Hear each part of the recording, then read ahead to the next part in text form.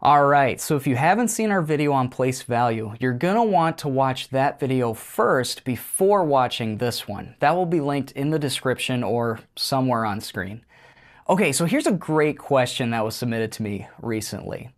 So when working with decimal place value, why isn't there a 1/10 instead of a 1/10 to start with?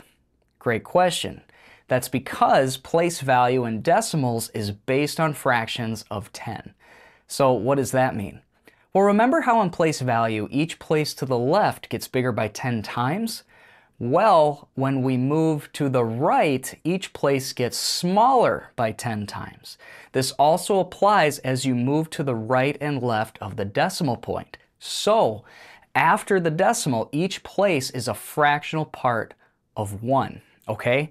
So if we tried to say 1/10 for the first place after the decimal, it would imply 1/2, not a fraction of 1. But decimals aren't made of whole parts, right? They're made of tenths, hundredths, and so on. So here's the thing to remember. Left of the decimal equals whole numbers, right? Ones, tens, hundreds, thousands, etc. And right of the decimal equals fractions of a whole, tenths, hundredths, thousandths, and so on. And no matter where we are on our place value, when we move from right to left, each place gets bigger by 10 times. And as we move from left to right, each place gets smaller by 10 times. All right, so there you go. Now you know a little bit more about place value with decimal point.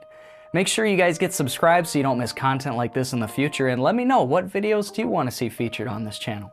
Take care and have a great day, guys.